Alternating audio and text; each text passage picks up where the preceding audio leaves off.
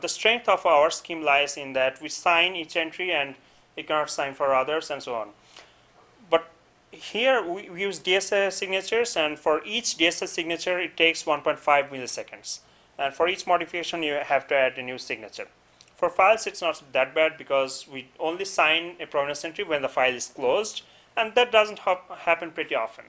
But in databases you have thousands and thousands of transactions per second.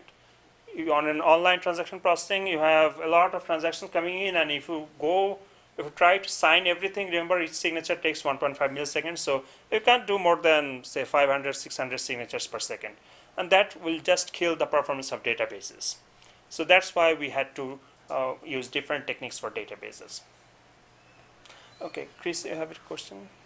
No, okay. That's actually what I was going to ask you. Okay.